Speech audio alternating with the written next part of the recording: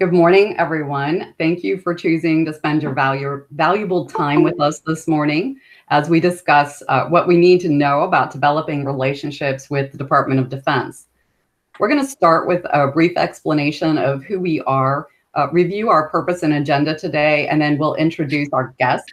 So DefTech it's called the Maryland Defense Technology Commercialization Center, and we are a program of the Maryland Department of Commerce. We're federally funded through the Economic Development Administration, and we help businesses connect with the resources and facilities and intellectual property at the DoD labs in the state of Maryland. And we do that by going out and meeting businesses, obviously online at the moment, which has been working very, very well, learning about what they're working on, what kind of challenges they're facing, and then we search through a nearly 2,000 patent database that we have to see if we can find solutions in that database. It's also an opportunity for you to look at new technology that's being developed and see if you can't make use of it in another way. So we're going to move on. In Maryland, of course, as I said, we do have this robust DoD ecosystem of support within the state. We've got SBDCs with people who have expertise in defense contracting because that's just what we do here. One of the things we do here, we do lots of other things, but it's really critical to business and to our local, our state economy. So we have lots and lots of great tools. There's a Maryland Defense Network that the state set up, the SBDCs, again, just an awful lot out there. So as I mentioned before, the DoD has been just innovating different pathways for collaboration with industry and academia so that they can meet warfighter needs. And I think, with my entire adult life being spent with the Department of Defense, I do tend to look at, making sure that this is meeting warfighter needs. And with two of my daughters also serving in the Air Force right now, meeting warfighter needs really has deep meaning for me. So as a business and you're looking for solutions, just remember, again, know your customer. That's their focus, right? They want to solve warfighter needs. So on that note, I think our timing could not have possibly been better in securing our next couple of guests. As I mentioned earlier, Secretary Gertz announced 6 new tech bridge locations across the United States. And I'm very happy to say that 2 of those 6 are here in the state of Maryland. So we're going to dive into what that means. And we are joined by both Krista Michalis, who is the Capital Tech Bridge Director of NavalX, and the Naval Innovative Science and Engineering Program Director at Naval Surface Warfare Center, Carderock. Good morning, Krista. How are you? Good morning, Kim. I'm great. Thanks for having me on. And we're also joined with, who you heard from a minute ago, Rick Tarr, who is the Southern Maryland Tech Bridge Director at NavalX. Rick, thank you for being here this morning. And I'm going to say very quickly, and I'm not, he's not paying me any money for this, but I know that, I know Rick, because Rick and I have worked together in one form or another since 2007. I've watched him, grow his career to the point where he's running the show and tech transfer down there. And he's done a lot of really innovative things. He understands OTAs, EPAs, PIAs, all the acronyms very, very well. PLAs, CRADAs, I could go on. And he's, I've watched him push in the right way to innovate and use these tools appropriately, and figure out how to get people to step out of their comfort zone, because it's not just, Rick or Krista sitting in their office making decisions about who does what. They've got these huge legal teams. They've got contracting professionals that they work with. And there's a lot of need to be able to collaborate within your own organization. So thank you both for finding the time to talk to us this morning. And let's just start with, if one of you could tell us, what is NavalX and what are tech bridges? Yeah, sure. So good morning, everyone. Like Kim said, my name is Krista Michalis. I'm the Capital Tech Bridge Director. So Rick and I will tag team answering some of these questions this morning. So the 2018 National Defense Strategy was a call to the Department of the Defense to find new ways to harness innovations in private business and academia to better serve and protect our country. So as a response, the Assistant Secretary of the Navy for Research, Development, and Acquisition, Secretary Gertz, established NavalX in February 2019 to expand the Department of the Navy capabilities in these areas. So the goal of NavalX is to connect both internal Department of the Navy and external Department of the Navy partners to increase awareness and access to best practices and technologies. At the same time, tech bridges were stood up to connect the Department of the Navy, to be connectors, right? To create this network, to connect the Department of the Navy workforce to the external, local, regional innovation ecosystem. So last year, 6 tech bridges were stood up across the country. And then last week, Secretary Gertz announced 6 more. So, you know, the main points of the tech bridge are to create and maintain these strong regional and national networks of innovators, and to be a super connector for these innovation activities that are ongoing. And for you all, it allows a single point of entry into the Department of the Navy ecosystem in your region. And then also we're doing all of this. We really want to lower the barrier of entry for our external partners. And we're doing this through leveraging off-base locations for a lot of these interactions and events that we'll be holding in the future. So for the Capital Tech Bridge, we're going to be using a space that currently exists in Alexandria, Virginia, called The Garden. That's where the NavalX headquarters is. They just finished a really large renovation. It's about 4,000 square feet. They have a large event space where we can hold Capital Tech Bridge events.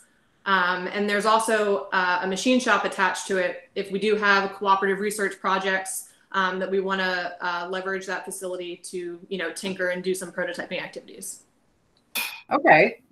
Thank you. So I know the Navy, of course, is kind of laser focused on warfighter needs, providing the right solution, and doing it as efficiently, as effectively as possible. And it sounds like this tech bridge network of networks kind of approach is just another way to collaborate and deliver innovation. So most of the people that are associated with DefTech, the businesses that we support and are taking technologies to market, members are involved in product development, prototyping, they're manufacturing, they are manufacturers, they do prototype type development, a wide variety of industries. And I'm not even going to start naming them because there's just too many. So I would bet their first question to you is kind of, what does this mean for business? How does this designation make it easier for business to provide solutions, to collaborate on product development, or just get to see you and meet people? I want to say in person, but you know, we're going to have to wait for that. Sure, Kim, I can take that one. So as Krista mentioned, we're also having a space outside the fence line here at Pax River and our Airport Innovation District.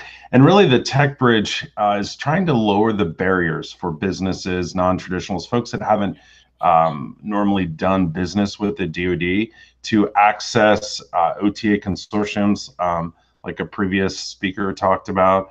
And then also the traditional T2 mechanism, so patent licenses, CRADAs, and it's really an opportunity, hopefully, to lower the barriers to accessing the lab and the scientists, engineers that are behind the fence line to solve warfighter problems, whether that's, again, through traditional T2 mechanisms or through an OTA consortium to prototype.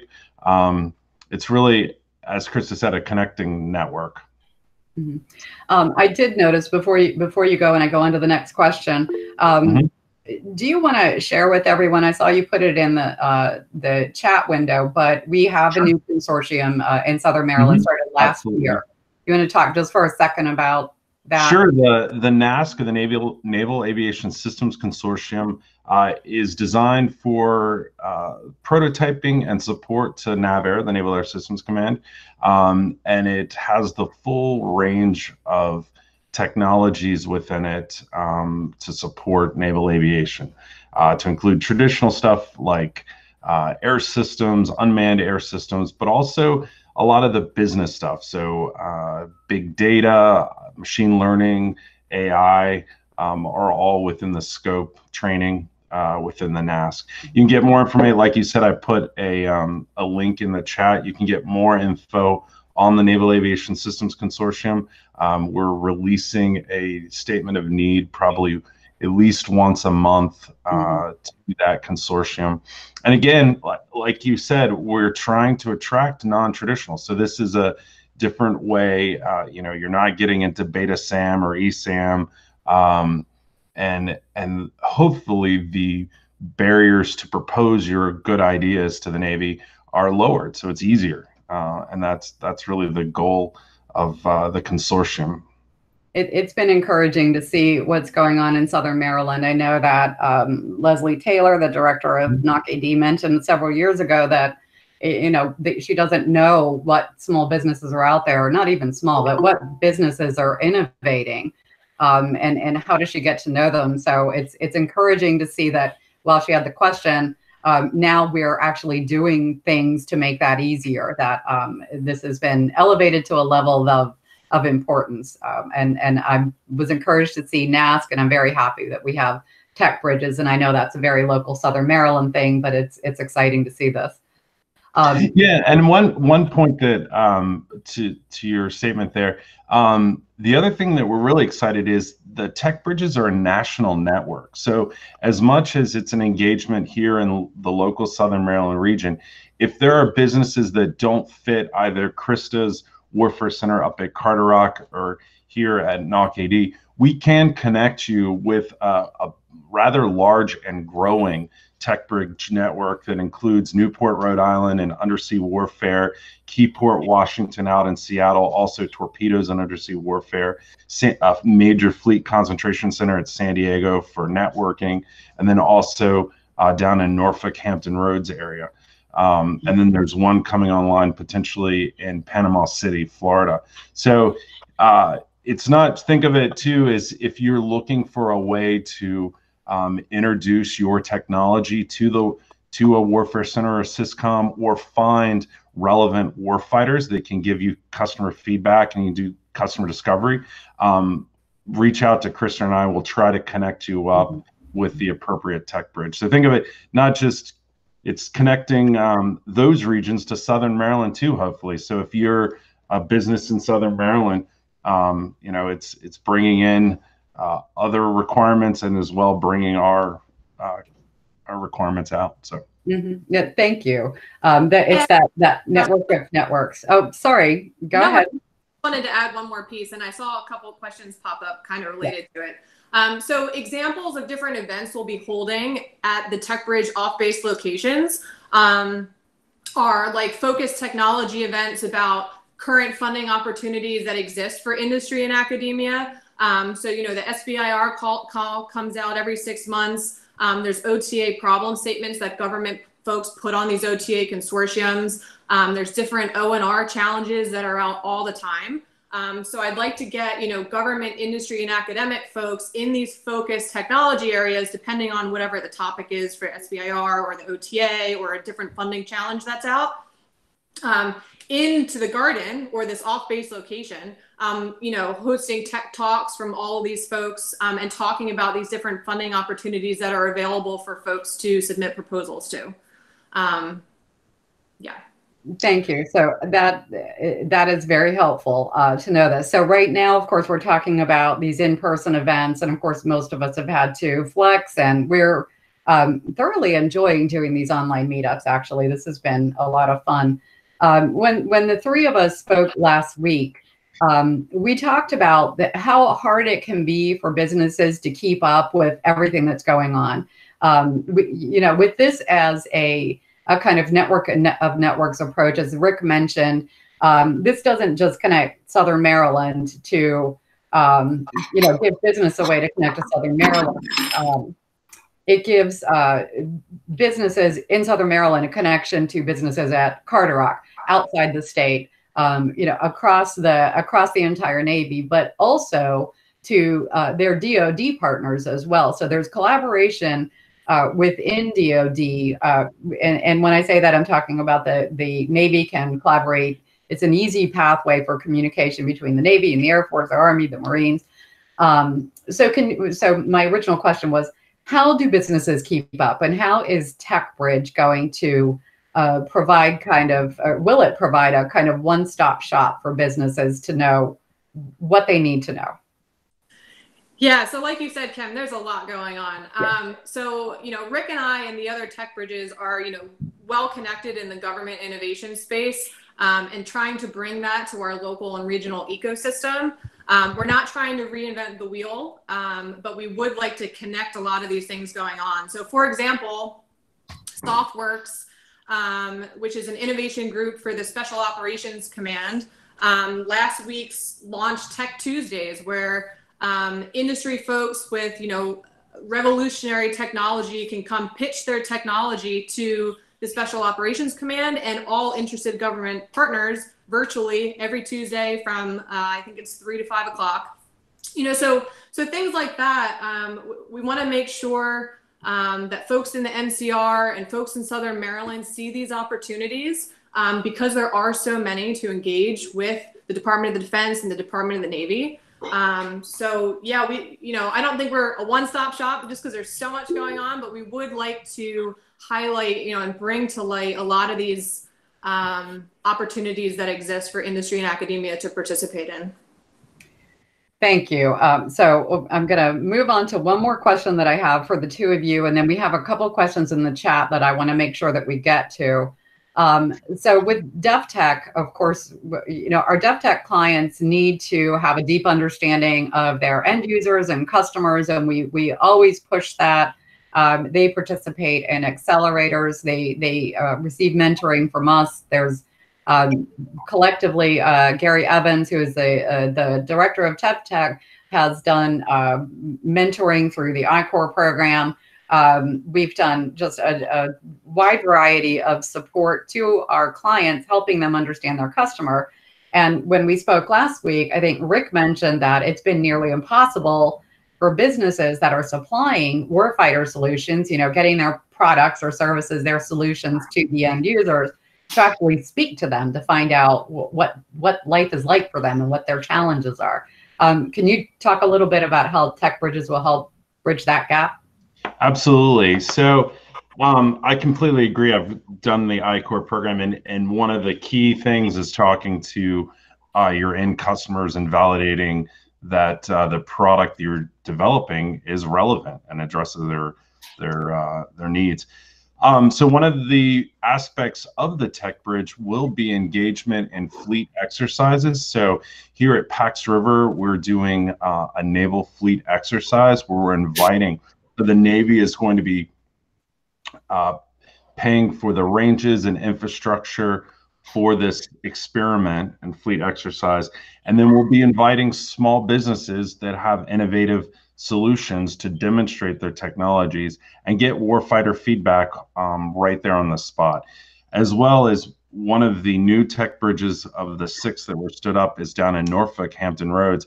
And one of the major concentrations of that tech bridge is providing access to warfighters for small businesses to speak with them and get feedback on their innovation and products.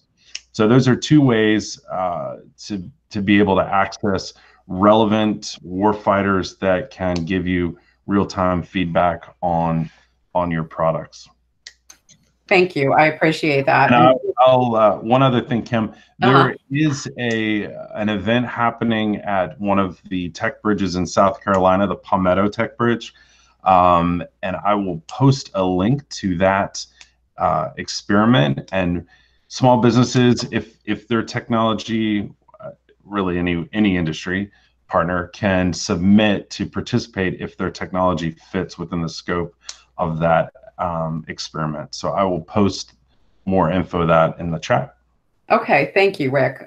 So let me ask you a question, since we just had this long discussion about requirements, reporting requirements, and things like that.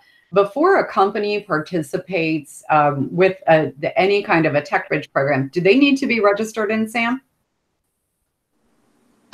No, no. So if you want to come in and pitch or talk to Krista or I or any of the other 12 tech bridges? No, absolutely not. You can come in and talk to us and engage. Depending on what type of agreement that may be an outcome of that, you will have to register with SAM, but certainly not for the initial engagement.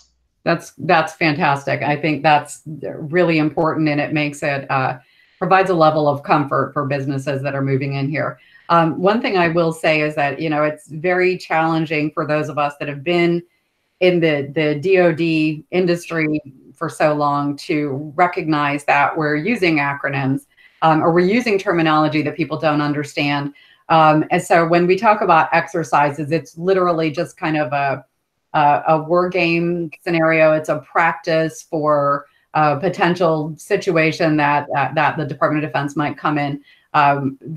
They do them all the time, and the purpose is to get better at what they do. And now it sounds like there's an opportunity for business to be there as well and participate. So as Rick said, he's got some links in the chat, and he's going to put some more in there. One of the questions we have in the chat, and this is going to be quite a challenge because the first part is easy, the second part is going to be hard. Can either one of you provide us with maybe an example or two of how a small innovative company has used tech bridges? Have they accessed it? But here's the challenge: do it without acronyms. Yeah, I can start. I got a good example. So we had a customer within the naval aviation community that was looking for a cargo unmanned air system. So think a drone that would deliver water and potentially other supplies not to exceed roughly 25 pounds from one location to the other. So through our tech bridge and our partner called Impacts, which I can post a link to, we did a prize challenge. So we posted the criteria for the system, how much weight it had to carry, and how we were going to grade how far it would go with that cargo, and then did a fly-off out in Yuma, Arizona. As part of that prize competition, we did do an OTA with the 2 winning companies at the culmination of that event. So one of the great things about the OTA authority is that you can use non-FAR-based forms of competition, whether that's a prize challenge or other merit-based competition. So it allows you a lot more creativity and flexibility about how you conduct the competition part of an OTA. Okay, thank you. Krista, do you have any quick examples you could share? Yeah, well, I also wanted to talk about, right, so through a CRADA, we can do joint research and joint technology development, which, you know, we are super interested in working with small businesses to do joint technology development. So we can leverage each other's subject matter experts. We can leverage each other's facilities. That's a big part of it too. So there's also a work with private party agreement where small businesses and external folks can have access to the Warfare Center unique facilities and personnel, you know, obviously for some sort of an appropriate fee. But, you know, making small businesses and external partners aware of what kind of facilities exist at all the warfare centers is a big piece to this too. So for example, you know, up at Carderock in Bethesda, Maryland, we have the David Taylor Model Basin, which is one of the largest ship model basins in the world. And it's a test facility for the development of ship design. So, you know, just educating our external partners on what facilities we have, and then also what facilities exist in the local ecosystem that we could potentially leverage through all these different agreements that exist, I think is really key to a lot of this. Thank you. Both of you failed with acronyms, but I was hyper-focused. No, it can't be helped. I mean, it's much easier to say CRADA than Cooperative Research and Development Agreement, and it's a good kind of reminder for everyone that this is why we have this event, just because there's a lot of terminology that can be at first off-putting. But as I mentioned, in our state, There are tons of resources to help businesses figure all this out. And also, as I mentioned, the DoD has been very innovative about how they're working with businesses. So hopefully it should feel a little bit less intimidating. We have a couple other questions. I'm going to throw them out there real quick. One question is about whether or not there's funding with Tech Bridges to engage in collaboration regionally. Do you have funding at the moment, or is the funding just to allow you to get established? So in terms of funding, great question. So since the Tech Bridge is helping to connect NavAir with small businesses and non-traditional, we do have funding, and really that funding is in program offices to solve problems. So which is a big deal. I think you'll see challenges where potentially there's no transition partner, meaning the DoD is putting out a challenge as market research, but once the challenge is complete, there isn't a program of record or a end customer that is going to buy in quantity and go into production. So one of the things that we're focusing on is making sure that if we do have a prize challenge or a competition, that the program office has identified transition funding, so that if you're a small business and take some risks and do investment on your own, that the Navy is committed, if you successfully produce, to try to transition the technology. So we'll make that clear in the OTA announcements and in any of the prize challenges that we put out. So I'll say that there's not, to your point, there's not specific funding for the Tech Bridge or for me personally to go out and fund R&D efforts, but there's certainly a lot of funding available within the program offices to do innovative work. So over to you. Thank you for that. This is so great that the two of you could join us. I know it was the last minute. You know, I heard Secretary Gertz. I was there for the live announcement. It was really exciting to be there and listen to everything that's going on. I was so happy to hear that we have both of you in Maryland, and you know, that you're friends of Def Tech. So thank you for that. I'm looking forward to this. I think one of the things I want to ask is, you know, maybe we do some more of this. Maybe we bring you on again and we do a little more detail, because I know that both of you have done OTAs, you've done CRADAs, you've done PLAs. It's your lifeblood. It's what you do. Trying to push the technology out to business to provide commercial use, and also bring it back into the Navy to solve warfighter problems. So maybe we look at doing another event to talk more about all those opportunities. This is probably our longest meetup. I thank everyone for staying on this long. I want to turn just for a second to the purpose of Def Tech and why the Department of Commerce set this program up. So our purpose, again, is to help businesses make use of these extraordinary resources, these lab resources that are available in our state. Maryland is home to 78 federal labs. That's more than any other state. It's twice as much as the next largest number of labs in the state, actually. And most of those state-of-the-art facilities, the highly sought-after expertise, the cutting-edge intellectual property, that's all available to help businesses grow. So from a business perspective, you're looking at, well, what's in it for me? What does this do for my business? If you marry that with solving an actual warfighter need, it's just an awesome win-win opportunity. So I'm going to share a couple of slides. In a second, I'll have a slide that has a link to our next event. Our next event, so what we do is help connect businesses to the labs. With that, we want to make sure that people understand how to read a patent, not just how to read the patent, how to understand it, how to consider it for potentially licensing. We're going to run through an example of some technology that's currently available for license from the Army Research Lab. We're going to be joined by the president and founder of RPM Tech, which stands for Rapid Prototyping and Manufacturing. And he's going to walk us through a couple things to consider when you look at a patent, how do you know its manufacturing potential? How do you know how you're going to develop that into a prototype? So Cyrus is going to walk us through some of that.